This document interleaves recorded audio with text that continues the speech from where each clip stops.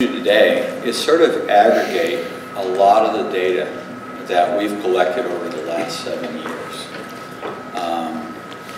We've run a lot of TV commercials, and I thought it would be interesting to look back and see what a typical 30-second spot looks like from literally thousands of ads. What is the time course? Does that tell us anything about the brain that would be useful for marketing? And let's make sure I just do this right here. Yeah. So yes, the other collaborator is my son, and poor guy. He's had electrodes put on him as long as he can remember. And he tried to get away, but went into physics, and then he ended up in an MEG laboratory in Albuquerque, doing exactly what he did as a kid. And then I said, you know, you could come work for me. And so that's where he is now, and does most of the analysis. Okay, a typical TV commercial in the United States is about a 30-second affair, although that's changing and getting shorter. If you're rich and you run a 60 or 90-second spot, you can do that in the Super Bowl. But in general, most ads, if you sample them, are around 30 seconds. And of course, that's mainly in the United States, and throughout the world that can vary quite a bit.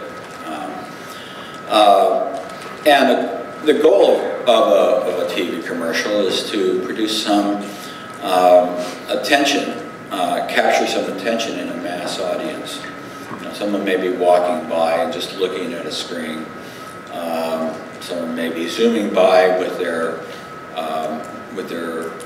high-speed remote, which pretty much everybody does these days.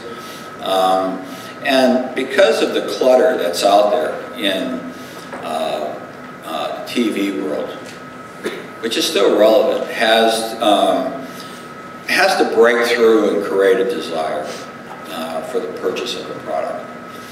And so the amount of money, as we all know, spent on the production of a TV commercial, and following that even more money with respect to a buy, probably does warrant careful attention to how a TV commercial is going to perform.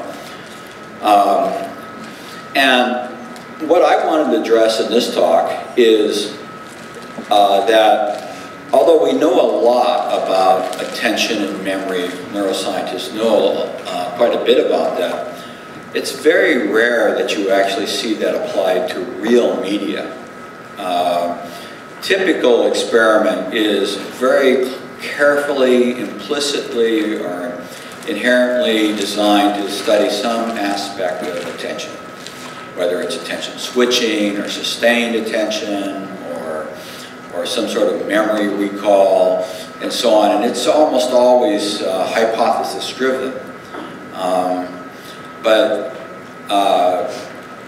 looking at it from more of a anthropological or external validity, there's very little out there in the neuroscience world. So we just have that unique opportunity where we have collected, gathered lots and lots of commercials and thought, well, what's the overall waveform that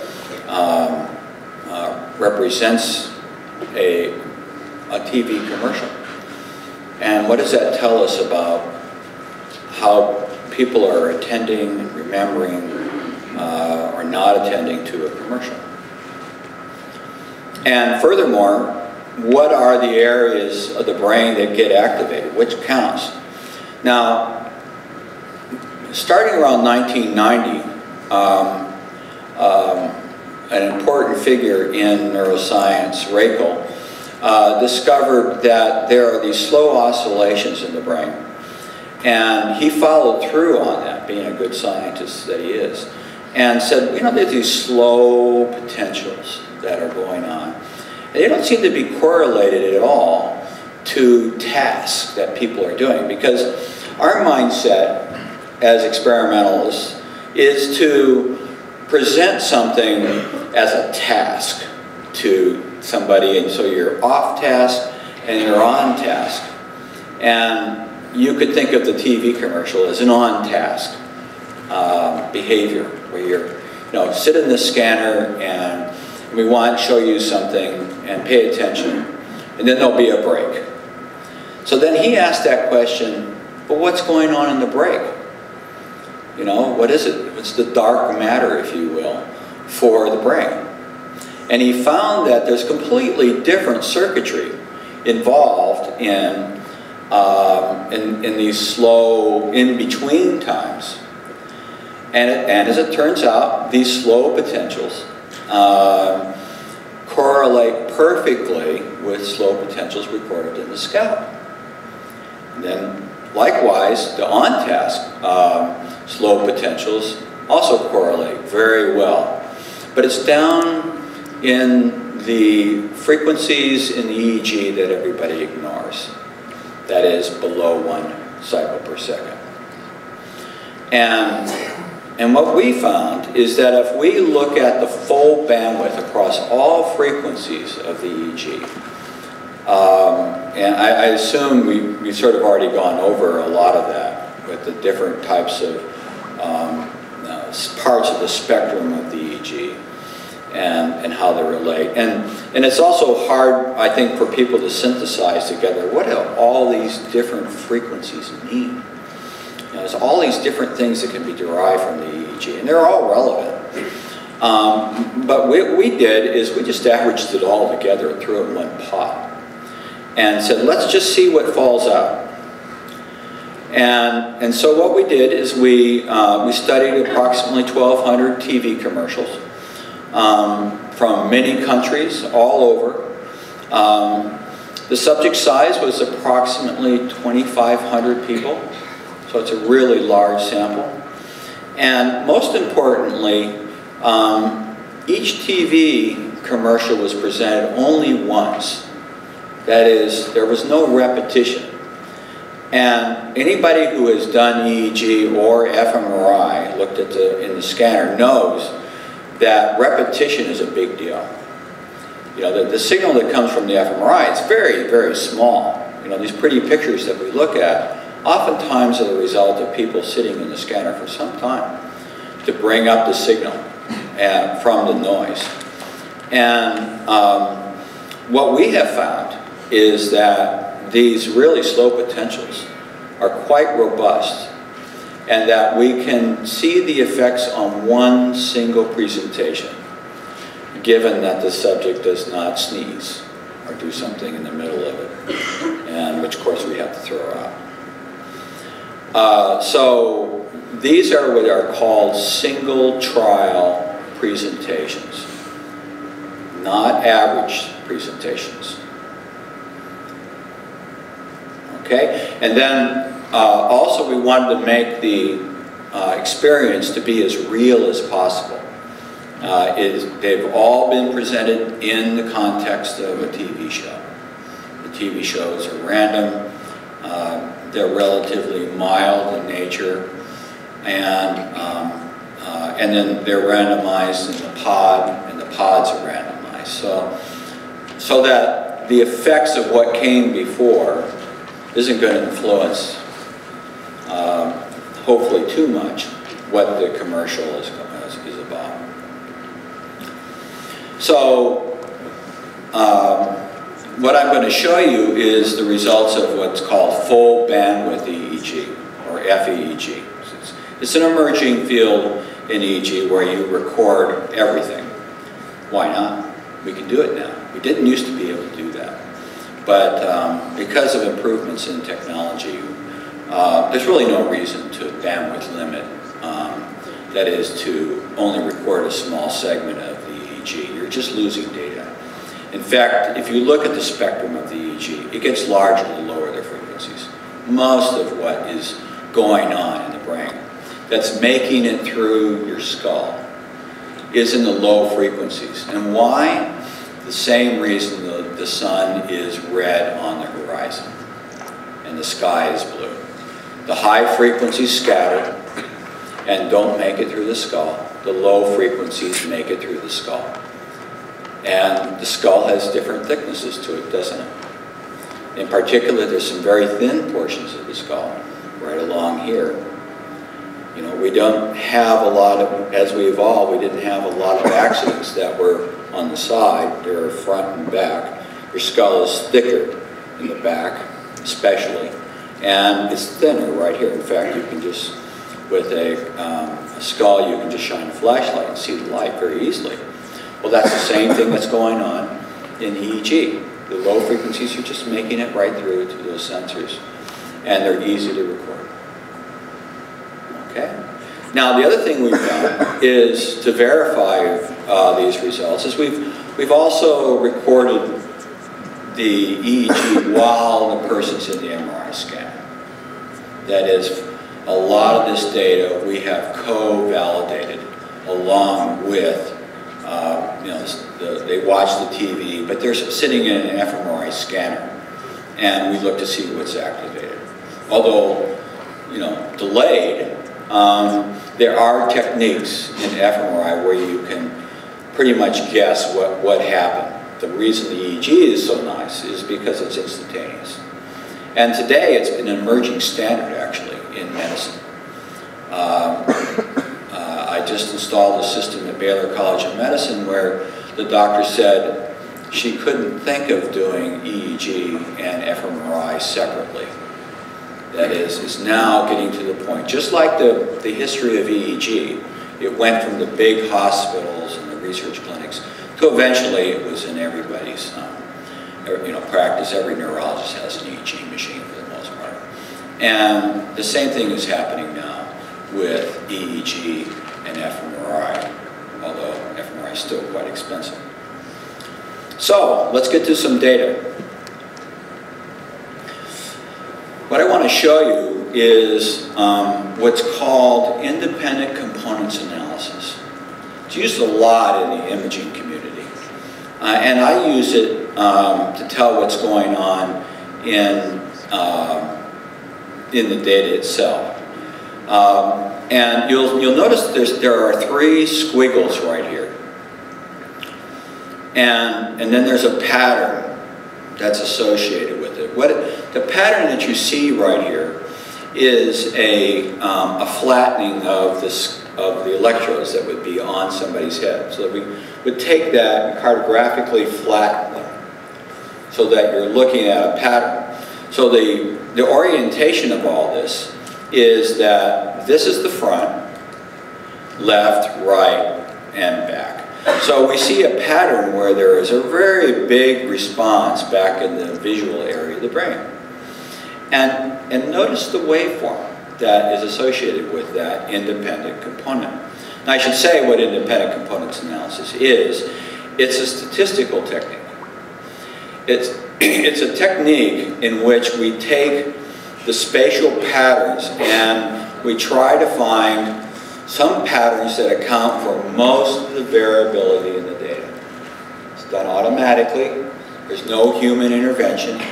And in the one that accounts for most of the variance is at the top, and that is the visual cortex and parietal lobe. That makes sense, because what is the most active area of the brain? The visual cortex. Visual cortex is huge and requires most of the, the blood flow. It's why when you stand up quickly you see stars. And that's because you just need a little more blood, a little more oxygen for that visual cortex to work. And then there's another interesting pattern, which is a spike at the beginning. And it's coming from the ventral areas of the human brain, the frontal areas, that are much more involved in motivation, decision-making, engagement, and so on. And notice how it starts up and then pretty much stays flat the whole time. It's not really doing anything except probably saying, pay attention. Pay attention to this. So we're going to see where that's coming from. And then there's another interesting one, and this is about all we can extract from it. There seem to be 3 processes that are major in any video presentation. And that is an onset potential, where you see this sharp onset right here. And then another one that's inverted, that is at the end of the TV commercial. That's the stop. Pay attention, disengage. We've looked at this and we have found that this is controlling the parietal lobe. And that we literally are having brain areas couple and decouple. Say the frontal lobe is saying, okay, pay attention to that. That looks interesting. Okay, we're done. And they become critical when you design and these principles can be applied to the design of TV commercials. And that's what I really want you to take this home with, the fact that brain does really a couple of things.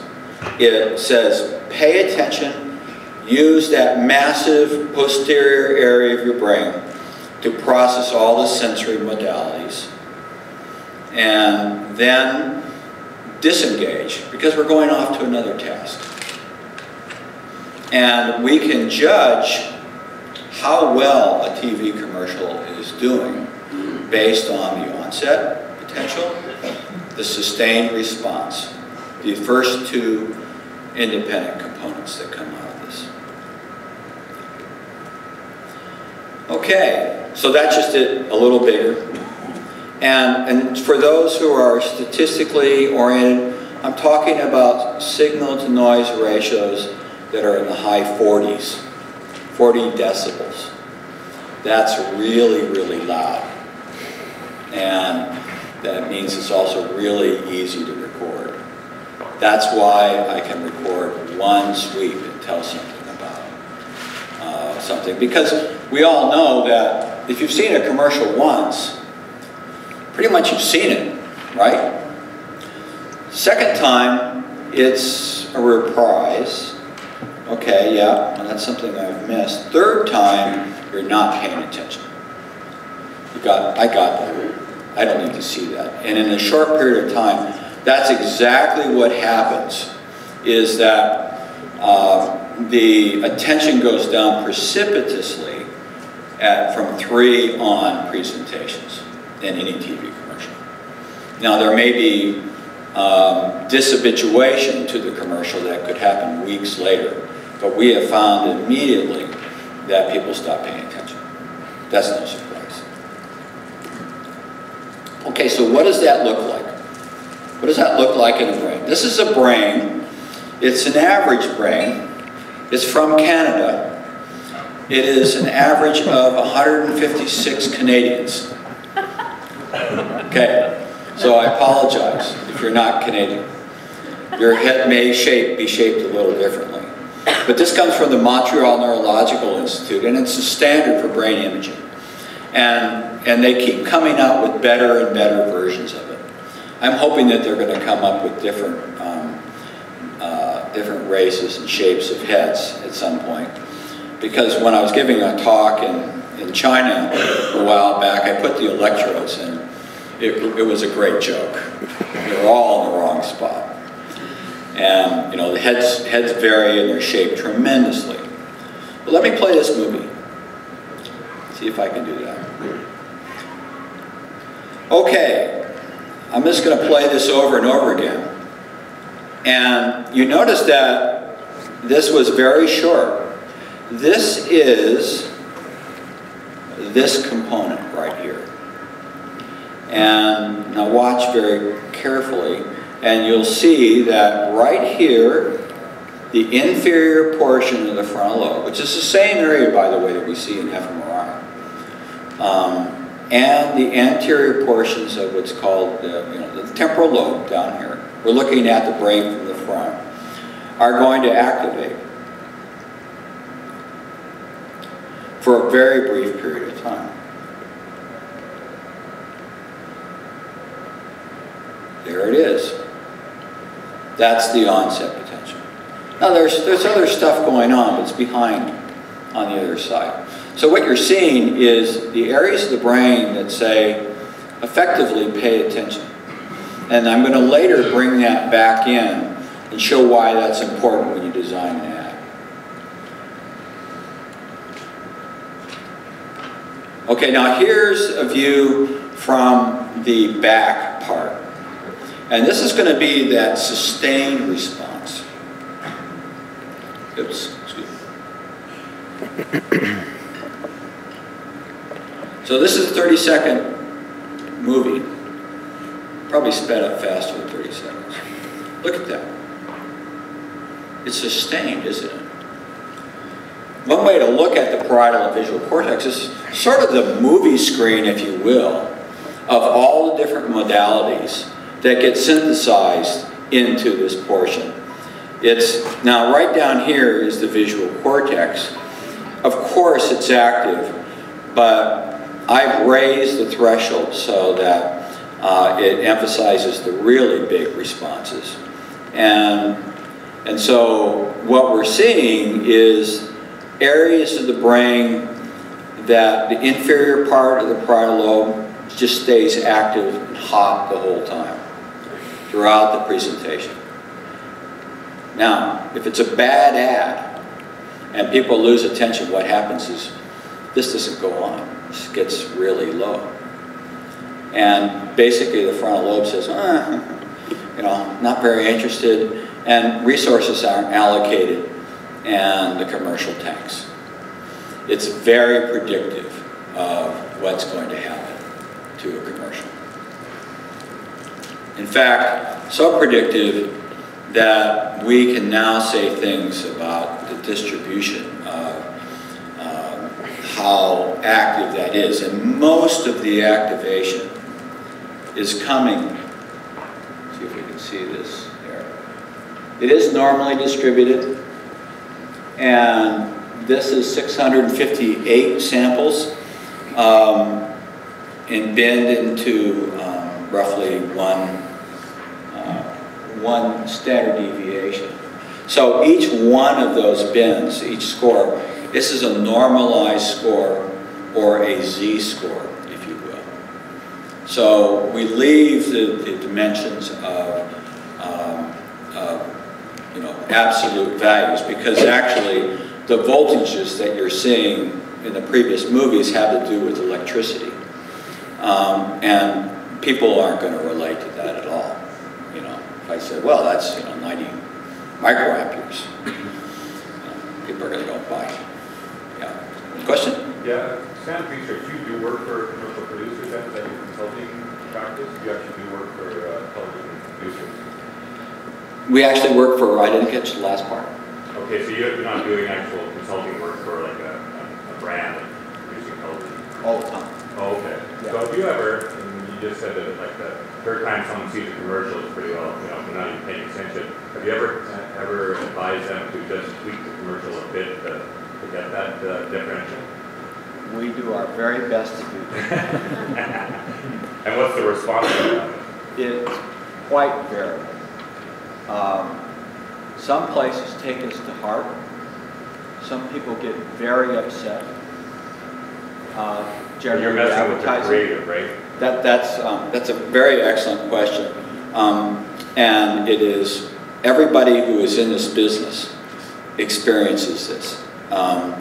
You sit there, and typically no study is done, neural study is done in the context of other testing. And for example, I think I can talk about this, we did the movie trailer Rango.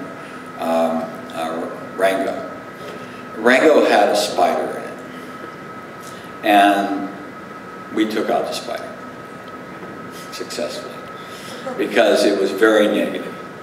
And And we had good reason to take out this way, because there's an involuntary response to that for primates in general. And so yes, we definitely get involved in it, which is getting to sort of my last point when we get to the why do all this effort. But we do have this distribution. So if you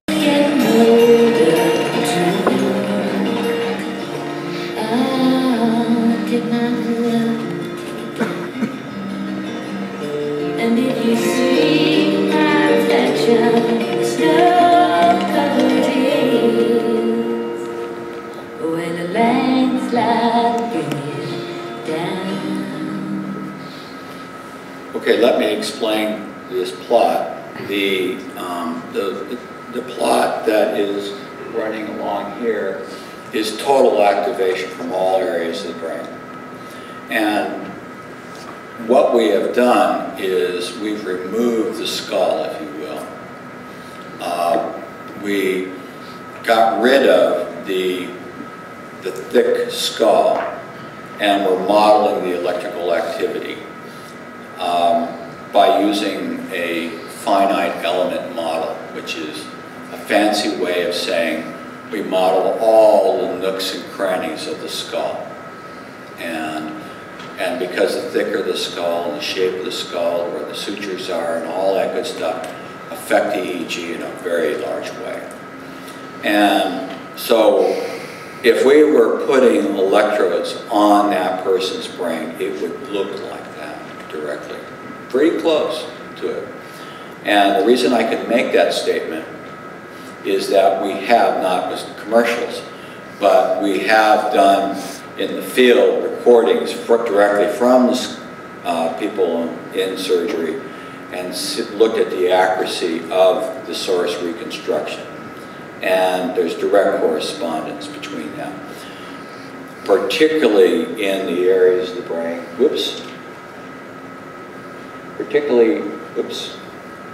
It's this one. The brain is spherical around here, but down here it gets quite complex. And we have to model that very carefully. And that's something we've been doing for the last 20 years. And so what we're looking at is the activation of the brain. And then the second plot down here is the emotional response.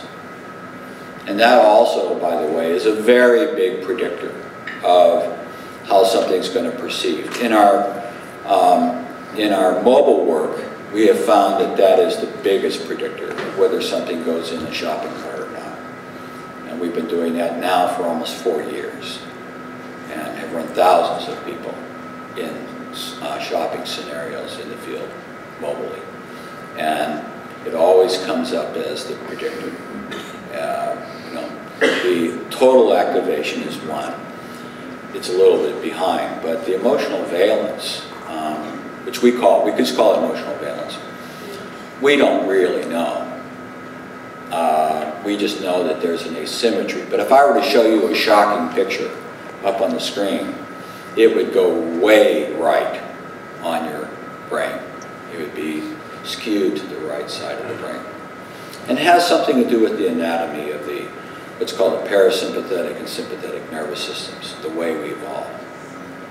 And there's solid science behind that. Okay, so that's one commercial. And now I'm going to show you another commercial that came in exactly tied with the previous commercial. The results we could not discriminate between for the Super Bowl.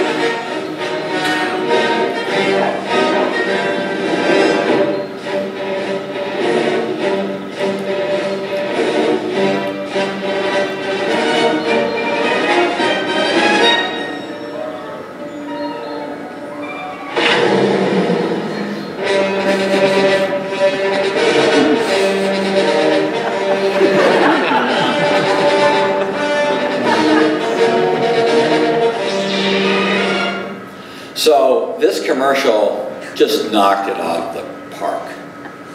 And you can see the lift at the end, the empathy, negative response, and nothing's working, oh boy, and then he gets excited. And I looked at this ad and I found out who made it, and I went over to the to Deutsche Media in Los Angeles, and I said, "You've got to run this," just out of the blue. I said, "Who are you?" And I said, "You know, I ran your ad." His name is Doug Van Prague, and he wrote a book also that is entertaining. And this ad went viral. It was way past the distribution. It's the top one on the far right. And so if you look at what's going on there was no question this ad was a viral ad. And our neural measures, there have to be actually, the waveforms look smaller, but we had to scale it down by 3 times so you could put it on the screen. It was just so large. And then the next year, VW said, well, that worked. So let's do another one. You may remember this one.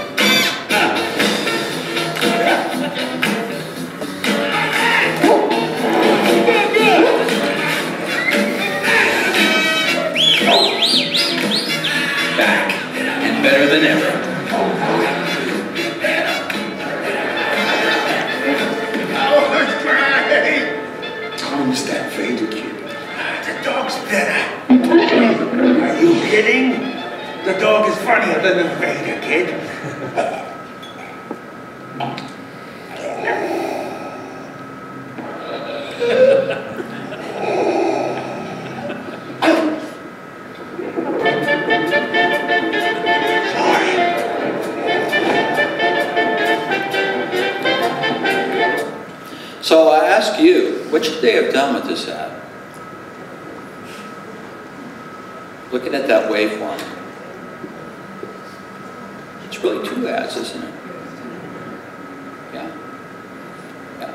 And if they had stopped right here, this would have also been one of the top ads of all time. It was way up there. It's right in with their other one. But then they did something. They changed the story. And they caused some confusion. Down goes the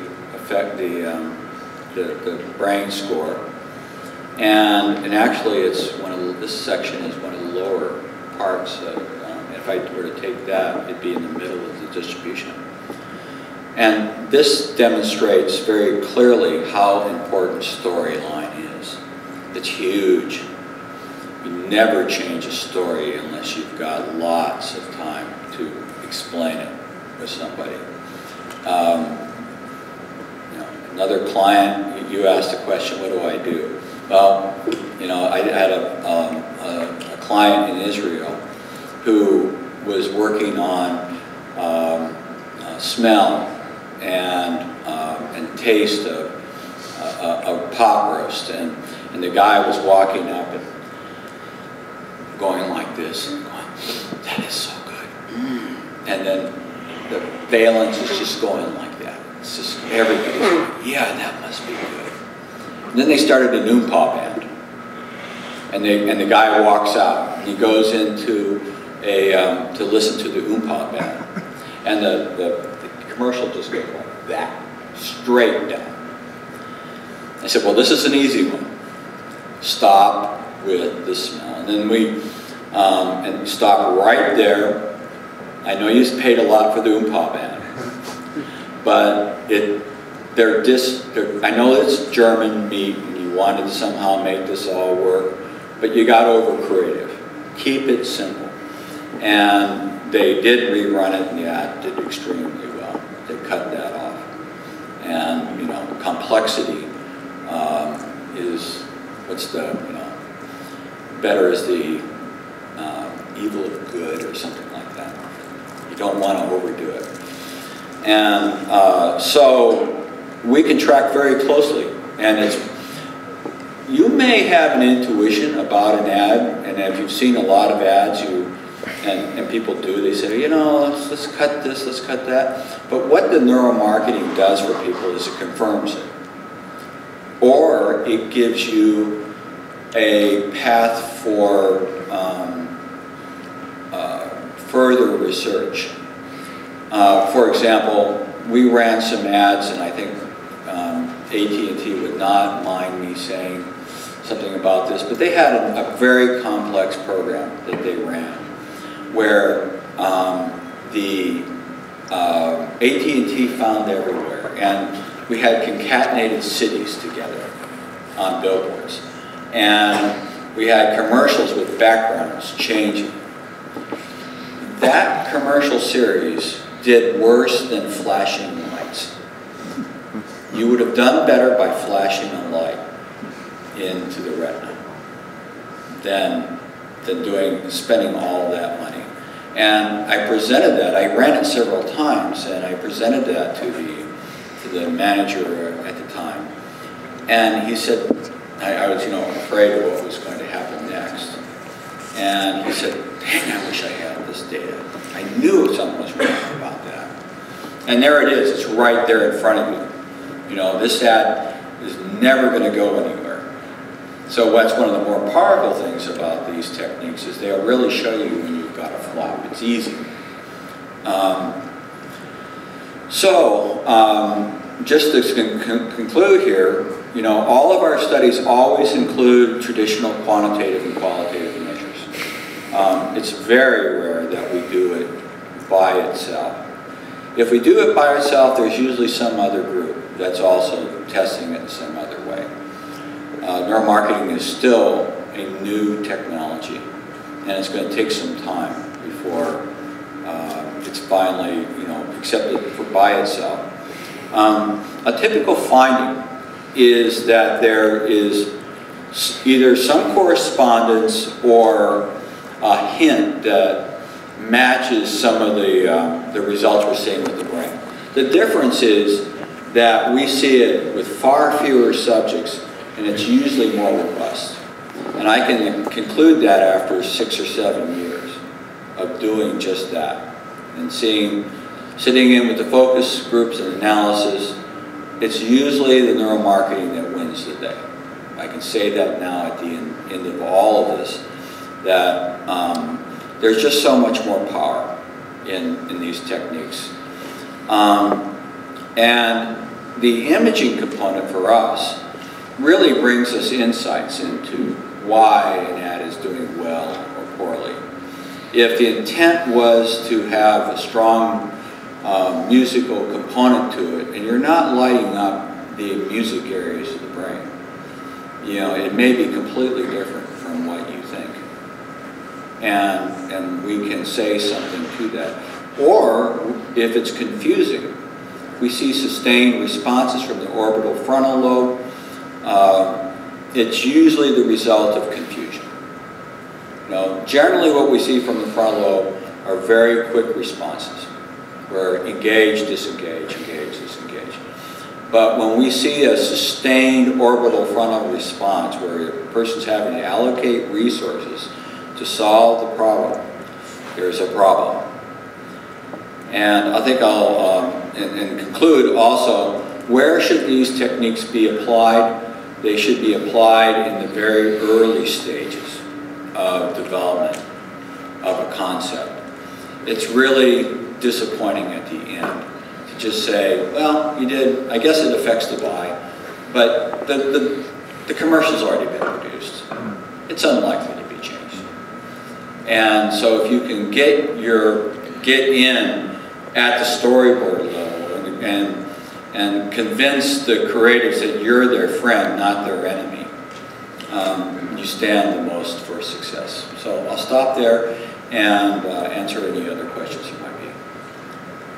Yeah? What do you, like, there was an example of a company I was working with, and they did a test for neuromarketing test. I'm sorry. European, they were doing a test for a European beer maker, and they had 3 beer labels that they were testing. You know, label number 1 did okay, label number 2 did okay, label number 3 was just off the chart as a positive response. But he didn't want to pick label number 2, the trade character. So he didn't like that. He didn't like the one that was actually the most positive response. Right. Is that what you're coming up against with a lot of the Oh yeah, creative directors? yeah. We had an Australian winemaker that did the exact same thing.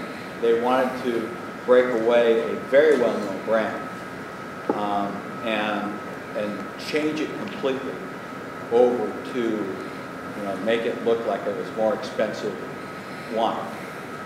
And I strongly suggest not to do that because they're effectively wiping out the brand familiarity.